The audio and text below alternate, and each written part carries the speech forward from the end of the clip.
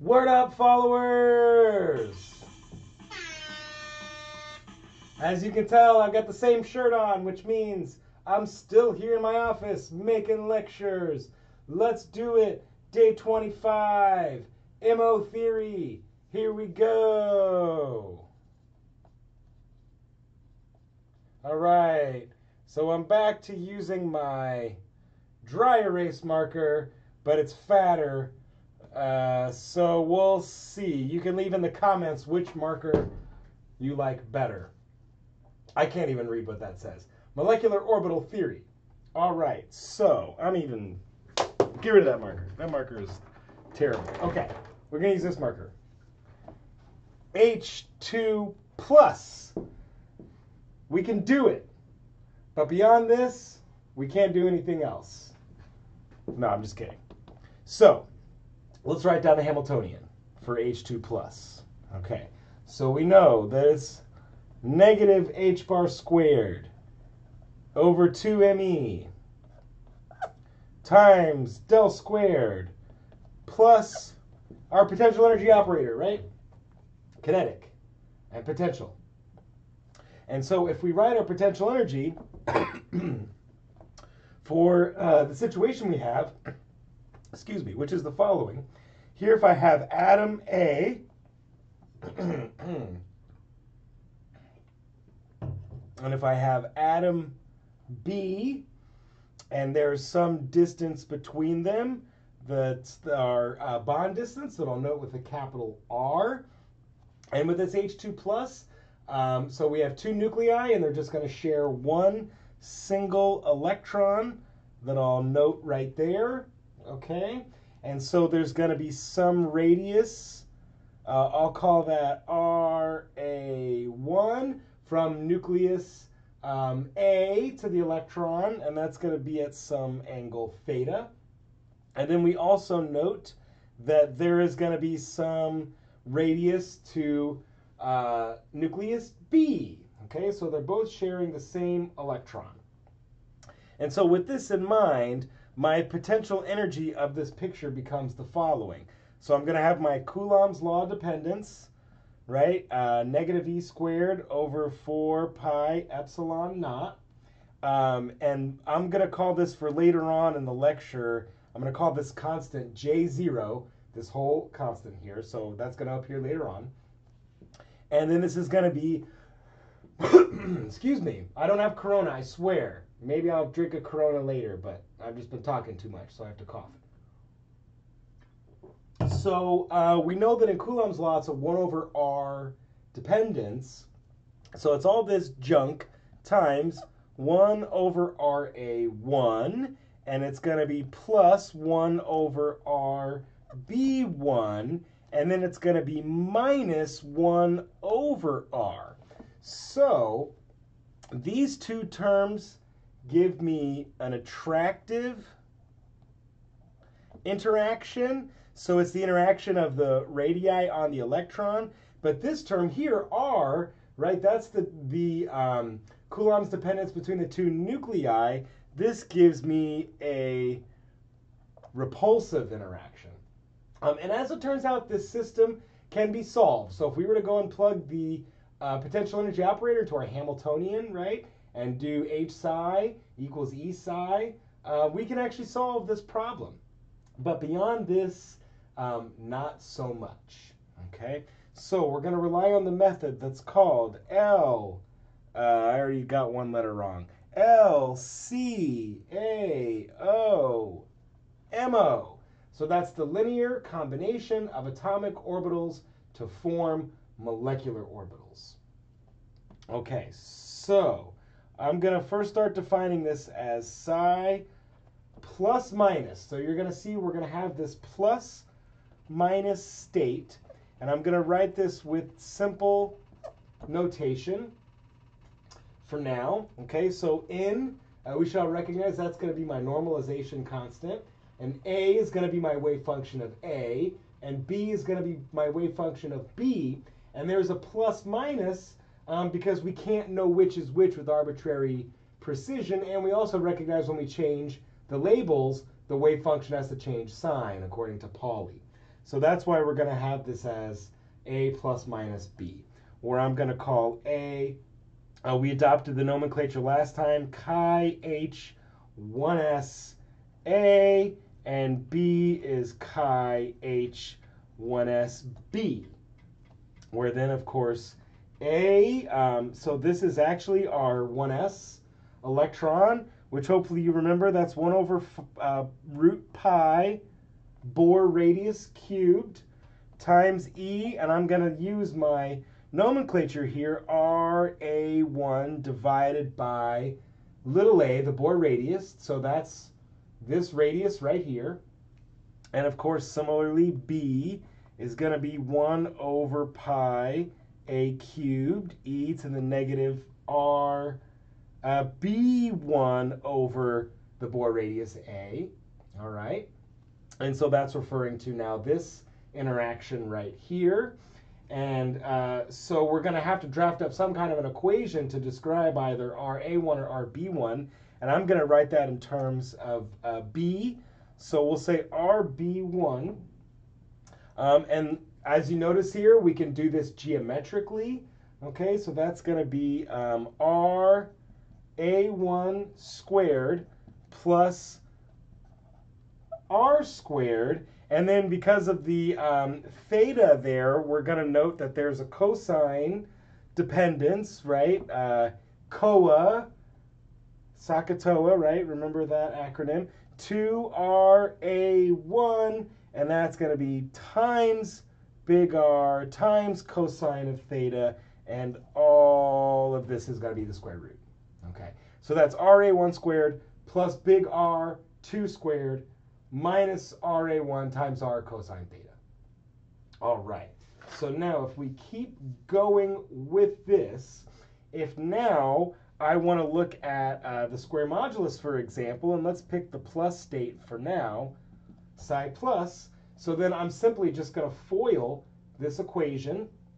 So now that becomes n squared, and then I'm going to have a squared plus b squared, right? So first, outside, inside, last, and so that's going to become plus 2ab.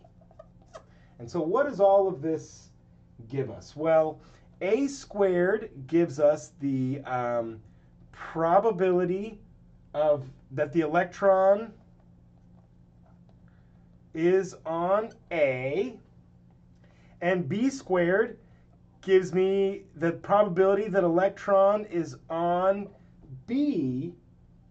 And now this AB term, okay, is what we call the overlap integral. The overlap integral, or the overlap density, and it describes the enhancement of electron density in the internuclear region. So again, A squared is the probability that the electron is just centered on A. B squared is the probability that the electron is just centered on B. And I know you can't see this, but that says, let's see if I can get it. There we go. 2AB, that is our, what we're going to call our overlap integral. So the electron density between the two nuclei. Okay, so a few conceptual points that I'm just going to describe. Bonds form when electrons accumulate in regions where atomic orbitals overlap and interfere constructively. Electrons can interact with both nuclei, which lowers the overall energy of the molecule. And just like we came up with this sigma bond in valence bond theory, our sigma bond still has the same significance. It's what we call our bonding orbital. And specifically, we're going to refer to the psi plus state as our 1 sigma 1. So I'm going to get into our MO notation here momentarily, but we're going to see special significance of psi plus compared to psi minus. Okay, so moving along. So let's see here. So for now, we're calling this 1 sigma. And if I solve this wave function by right, using the Hamiltonian operated on this wave function, then I get my, I'm going to write this up here in this corner, E1 sigma. And E1 sigma, and sometimes we also call this E plus, okay? This, the solution of this ends up being EH1s, which is actually the energy solution of the hydrogen 1s electron, plus J0 divided by R, so that's that same constant that we got here, minus J plus K divided by 1 plus S. I'm going to define what all of these things are momentarily. All right? So this, right, is the energy of a hydrogen 1s atomic orbital. All right? This, if you recall, this term, right, when you look at this potential energy term, if I distribute this through, that was our repulsive term right there. So this is the potential energy of repulsion between two nuclei, repulsion between A and B. And we'll talk about what all this stuff is here momentarily. But now, continuing along, so my big capital S is actually the overlap integral. Okay, and so that goes as AB d tau. Don't forget about d tau, right? R squared sine theta, dr d phi d theta, right? I think I said all that correctly. So that's our overlap integral, all right, which is this term right here. Little j, not j sub 0, right? J sub 0 is all these constants. This j right here is equal to the following. J0 times the integral of a squared over RB1 d tau. And that represents the interaction between a nucleus, or excuse me, that is the interaction between a nucleus over here, or excuse me, a squared on RB1. So this is the interaction between the nucleus A and the electron density when it's centered on B. All right? And then similarly, this K that's right here, this equals also J0 times AB over RB1 d tau.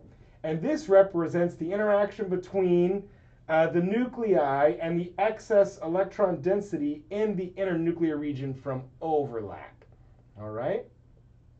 So we have a combination of describing repulsive interactions between the two nuclei, attractive interactions between either the nucleus A on the electron or the nucleus B on the electron, or the nucleus A on the electron interacting with B, or the interaction of B on A and the electron. Okay, so it's a rather complicated solution of energy, but all the same, it can be solved. It has an analytical solution.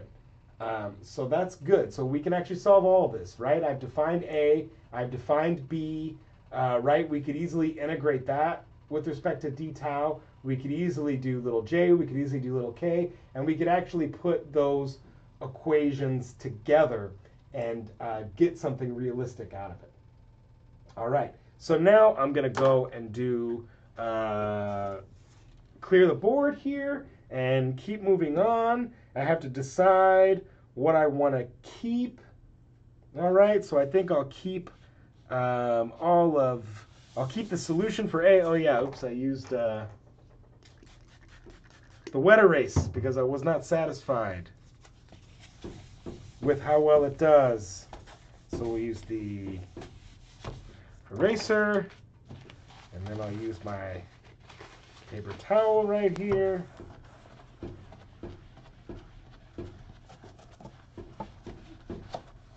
Okay. A little bit more.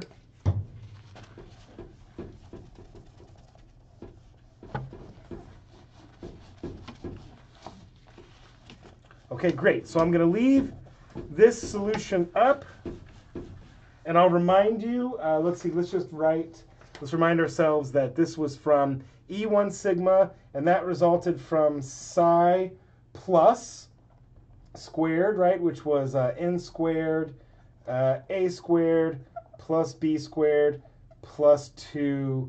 2ba, 2ab, same thing. Okay. So now, if I look at the psi minus state, and we'll look at the square modulus of psi minus, it's going to go n squared, normalization constant, times a squared plus b squared, and then minus, I'll write this as 2ba just to be consistent. So there becomes a negative sign there for that overlap density. And then, so this gives me this solution, and then this gives me the solution that I'm going to note as E2 sigma, and sometimes that's referred to as E minus, all right? And so this equals E H1s, so that's still the same solution here, the hydrogen 1s atomic orbital. And then we're still going to have plus J0 divided by R, right, the repulsive interaction between J and B. But now, in our combination of overlap integrals, there's a sign change. So we have J minus K over 1 minus S. And where those J, K, and S's are the same that we defined previously.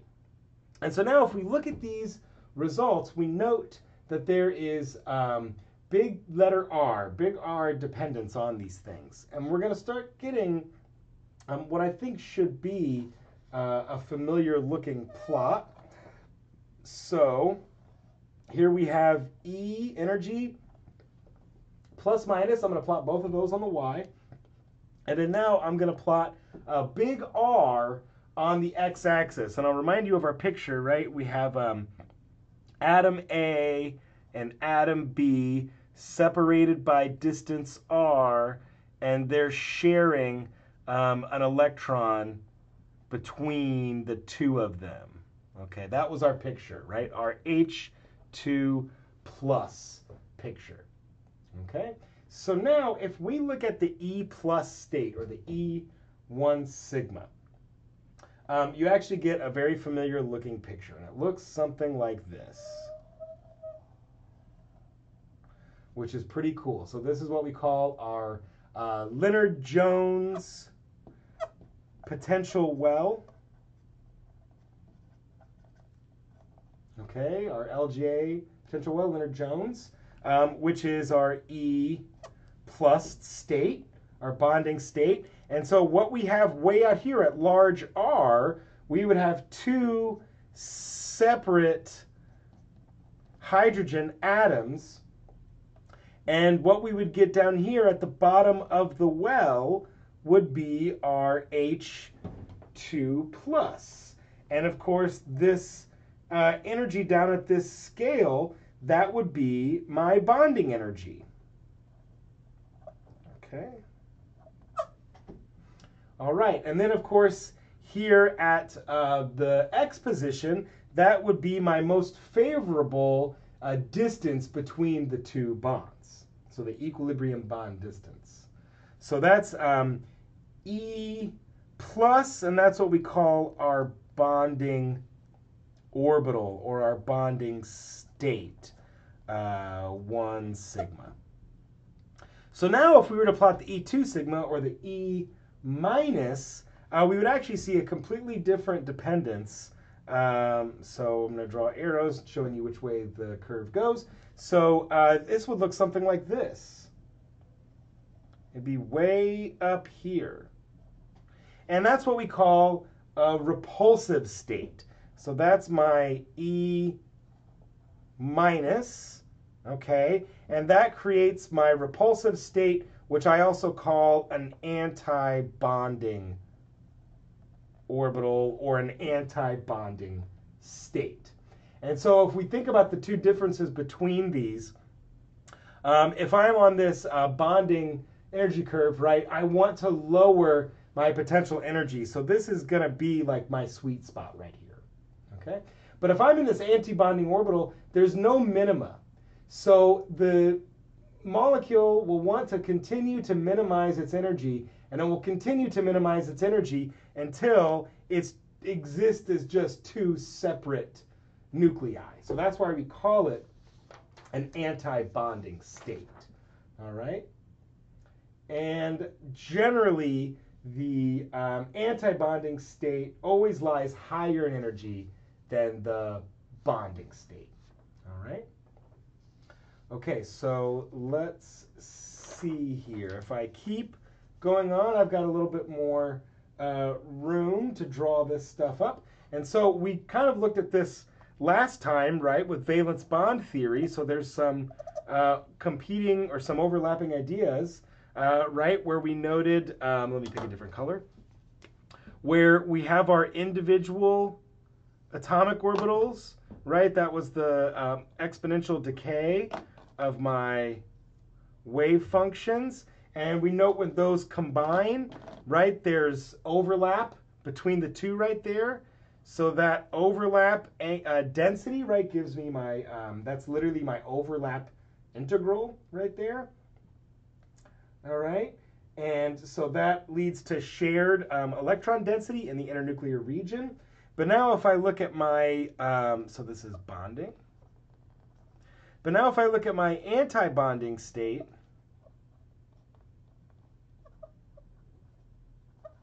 okay, I'm going to end up with a one wave function that looks like this. But I'm going to have my other wave function changes sign. So it's going to look something like this.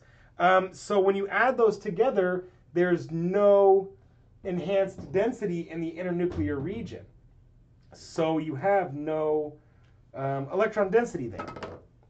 Okay, so once again, let's go ahead and switch it up here.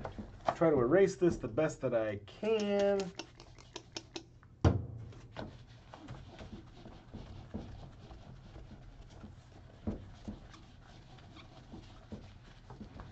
Okay.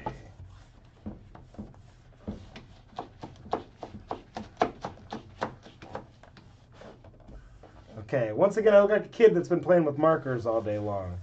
At least that's what my kid looks like after he's been playing with markers all day long. All right, so now, let's keep going with this. So, let's see here. So we're going to now get into talking about more on these bonding orbitals and anti-bonding orbitals. But the first thing that we want to discuss here is using a more organized set of nomenclature, as well as thinking about the symmetry. Okay, so I'm going to go back to these pictures again. I'm going to redraw them here, just so I can have some more room. So I'm going to go back again to my bonding state, right? That looks something like this. Okay, and then these add together to give me enhanced electron density. And if I now, I'm going to flip this 90 degrees, and let's say, you know, look at it down, excuse me, let's look at it down another way. If I looked at it in polar spherical coordinates, right, I've got cylindrical symmetry here and cylindrical symmetry here. So this region right here, this gives me my overlap. So that's my overlap integral right there, okay? And so that actually refers to, right, A, B, d tau, okay? And so now if you look at this, right, both of these are into the positive signs, right? So this line, right, is positive values on this side of the line and negative values on this side of the line. So when I look at the symmetry of this, so it's positive on this side and positive on this side. And when I draw a line through some center of inversion, okay, then because it doesn't change, we call that Gerade, which is the German for even symmetry. And we're going to call this the 1 sigma G.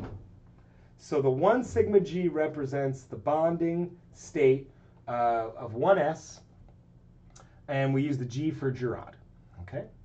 So now if I go and look at my, and then let's see here. Yes, that's pretty good. So now if I look at my antibonding state, once again, okay, so I had like, positive values on this side, but then I had negative values on this side. All right, and if I make that like, the shape of my orbitals, if I were looking at this in polar spherical, okay, I've got a circle there and I've got a circle there, but now this area right here is my anti-overlap integral. So that's S equals negative AB d tau. So that's my anti-overlap. And now, if this one is positive and this one is negative, when I draw my center of inversion, it changes signs. So we call that un-Girard, which is asymmetry. And now we're going to call this the 1 sigma U antibonding state. All right? So a few things to consider. Electrons supplied by atoms are accumulated in orbitals to achieve the lowest overall energy configuration, subject to constraints by Pauli. If several degenerate orbitals exist, electrons are added singly to each individually orbital before doubly occupying any one orbital. So that's all stuff you know from Gen Chem. And, if 2 electrons occupy different degenerate orbitals, then a lower energy is obtained if their spins are parallel. So that's saying triplet states are lower in energy than singlet states. Okay, so sigma orbitals. So these are linear combinations of 2s and 2pz, and of course 1s and 1s, and H2 only. We could also do linear combinations of 2s and 2s, but right, it's all about having symmetrical, cylindrical symmetry about the z-axis. So if I start trying to make up here the H2 molecule, right? I know that I have an H1s electron right here, and I have another H1s electron here, and they will combine to lower their energy to make a 1 sigma g orbital, okay? Or they would combine to make a 1 sigma u orbital. Now, in the previous nomenclature, we called this 1 sigma, and then we called this 2 sigma, so I know that gets a little confusing. But here we're going to use the G and U notation to tell us specifically in the 1 sigma orbital, 1 sigma G is bonding, 1 sigma U is anti-bonding. Okay? And so now, because I have 1 electron each, I combine these, and each one comes down and gets paired up, and I form a bond. So, and this is, if you recall from your Gen Chem days, right, this is a molecular orbital diagram. And so now, of course, we can use this to describe why something like helium-2 can't exist, right? Because each helium brings 2 electrons to the party, right? Each one is 1s2. And now I have 4 electrons I have to distribute through this. So that would go 1, 2, 3, 4. And I would have 2 electrons in a bonding orbital, 2 electrons in an anti-bonding orbital. And that's why helium can't exist, okay? So now I can make combinations, right, by combining 1s and 1s. We talked about, which we did. We could combine 2s and 2s if we like. And we could also combine 2s and 2pz. So let's continue with those combinations.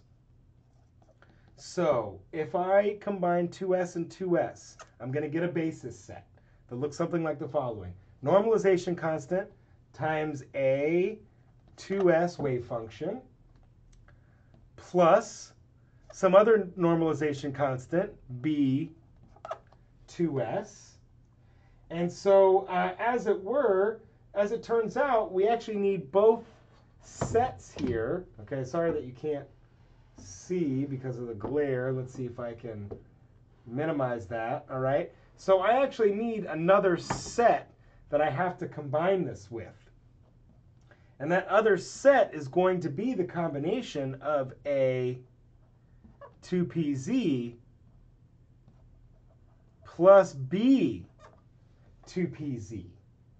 All right?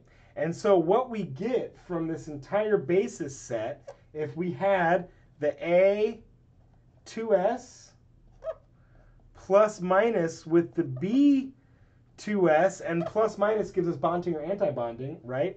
That's going to create we still call it the 1 sigma G and the 1 sigma U. All right? So 1S and 1S is really like our exception because H2 is the only thing that can do it. All right? And so that gives me this one set. But now with this set right here, right, I'm going to have the A 2PZ wave function and plus minus the B 2PZ wave function. And then what I get from this set right here is the 2 sigma G and the 2 sigma U. So we've already looked at 1 sigma G and 1 sigma U, and I would get the same thing from 2S, the same thing from 2S and 1S, but just different sizes. But now, what does the 2 sigma G and 1 sigma G look like? All right. So it would look like the following. Okay. So I have, so here I'm doing, right, 2PZ and 2PZ. Okay. So when I add those together, I'm going to get something that looks like this. I'm going to have some combined density between the two, cylindrical symmetry, with some region out here. So as it turns out, this goes negative, positive, positive, and then negative. This creates the 2 sigma G, and we know that it's G because if I cross this center of inversion, right, the signs don't change. But now the 2 sigma U looks something like this. So here's my 2 nuclei, and I get a region of negative, and then I get a region of positive, and then I get a region of negative, and I get a region of positive. So there's a node between the two densities. So that's what makes it, so it's, again, that's 2 sigma U. That's what makes this an anti-bond. And we get the U symmetry because, once again, if I draw the center of inversion line, it changes signs. Okay? And so now, just very briefly, I'm going to go to the pi bonds. And then I'm going to switch over and talk about our Mathematica assignment. I'm going to grab some more paper towels here to clean off my board.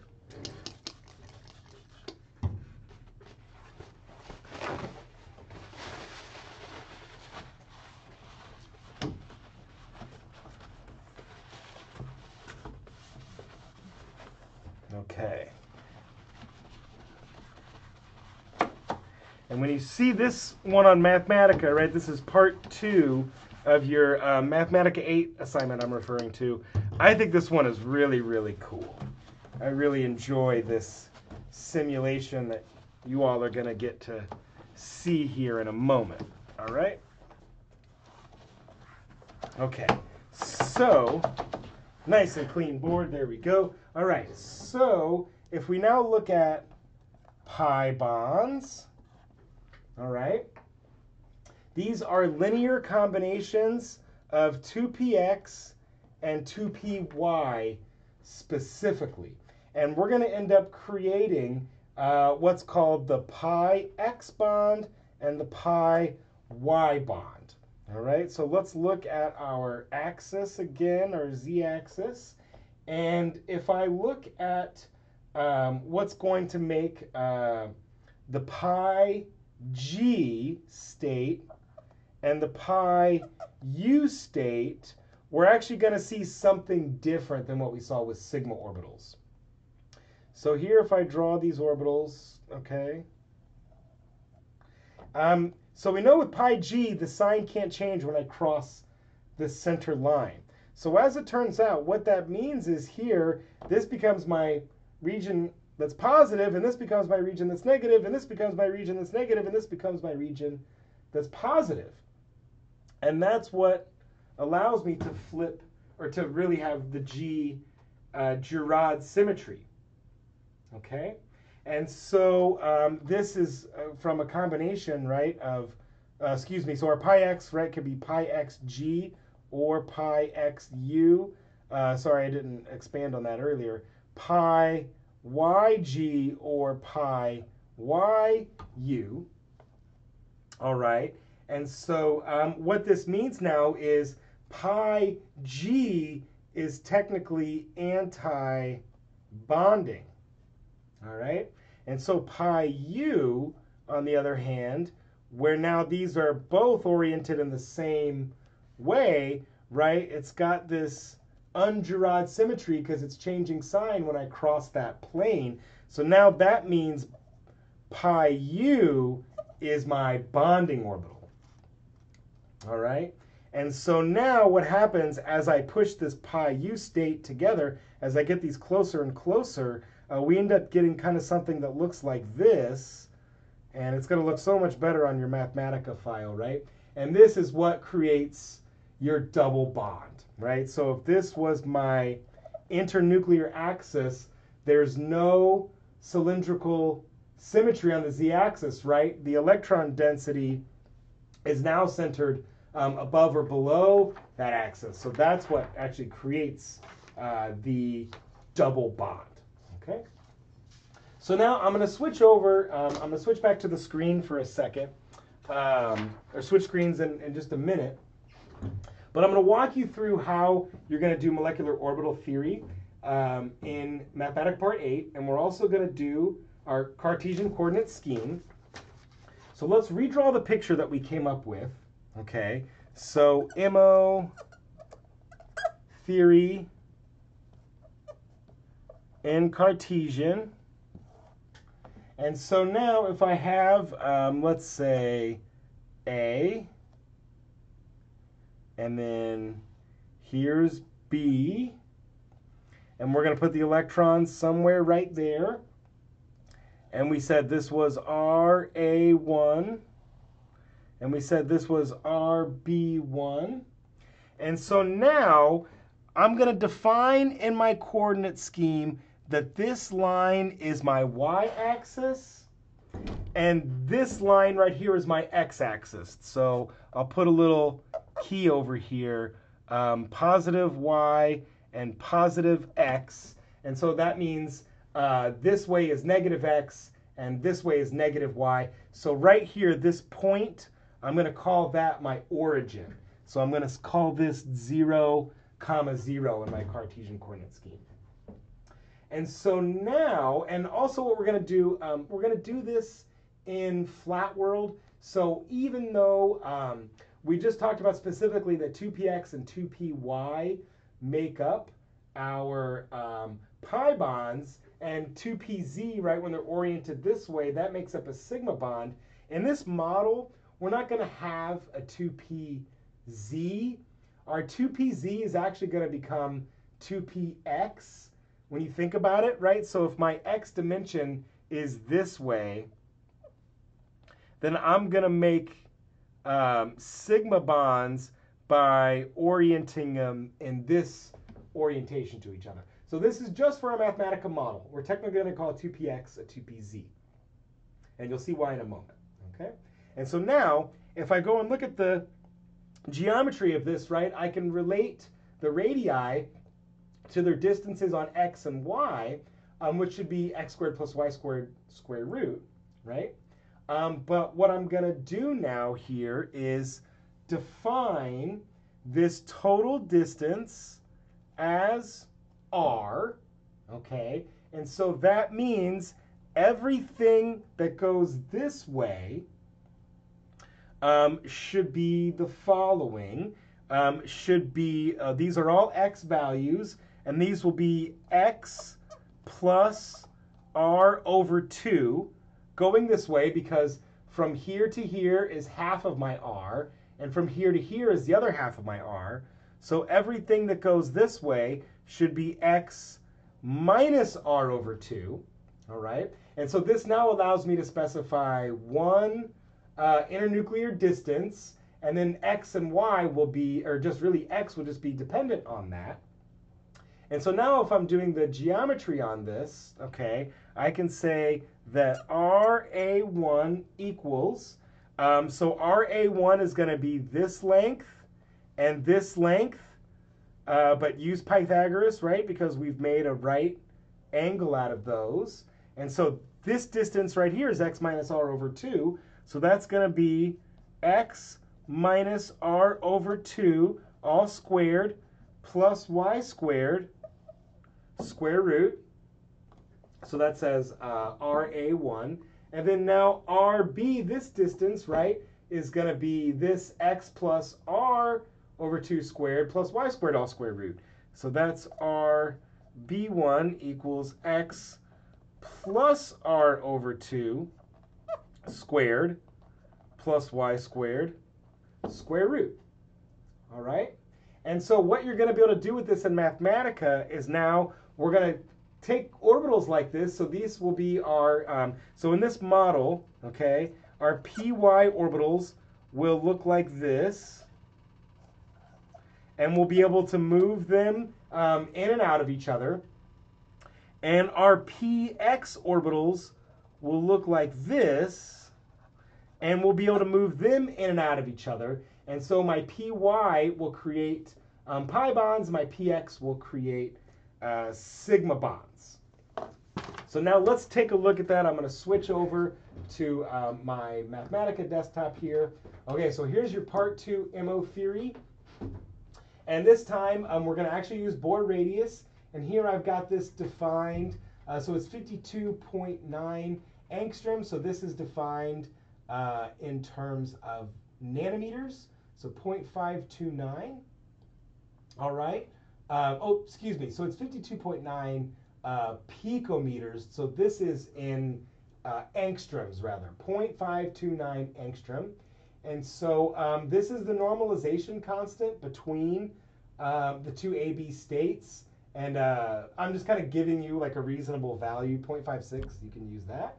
And so here I'm defining RA1 as a function of x, y, and r, right, just like we did. And RB1 is a function of x, y, and r, just like I drew in the picture. So recall that A1s, right, this is that 1 over pi Bohr radius cubed square root exponential to the negative radius. This time my radius is a function of x, y, and r. And then here I'm defining my B function.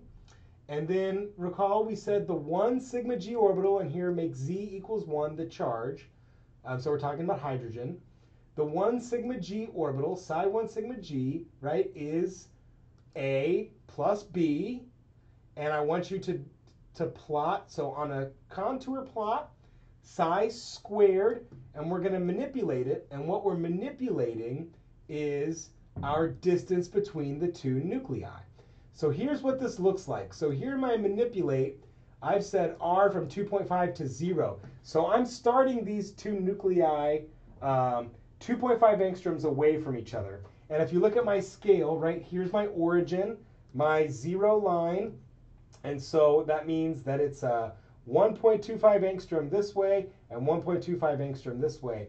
And this is really cool. As I get these closer and closer together, right, they haven't interacted with each other yet. But now look, their electron density is starting to get sucked into the other nuclei. And this is really cool. Look, I have overlapping density. And now if I go to about 1 angstrom, which is about the bond distance of H2, look at that. There's my sigma bond, which is really, really cool.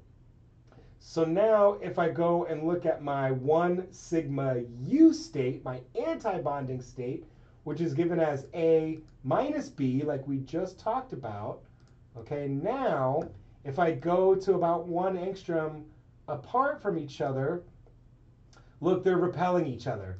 They never quite get that enhanced electron density. So right, that's 0.56 angstrom. If I make this 0.56 angstrom up here, something like that, right, they're just sharing density in that internuclear axis.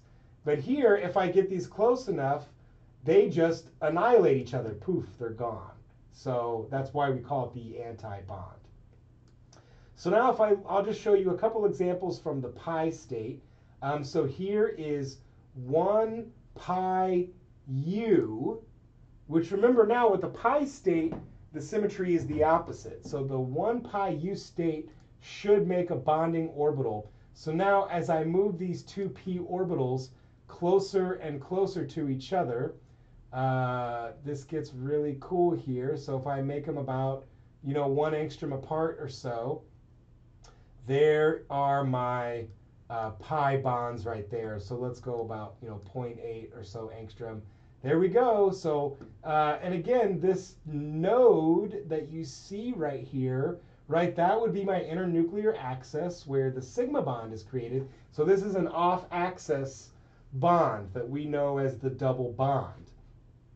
And of course, if I look at my 1 pi g, then that's my anti-bonding state, right? And if I get those really close to each other, 0.7 angstrom, they never quite want to bond, right? There's no shared electron density between them.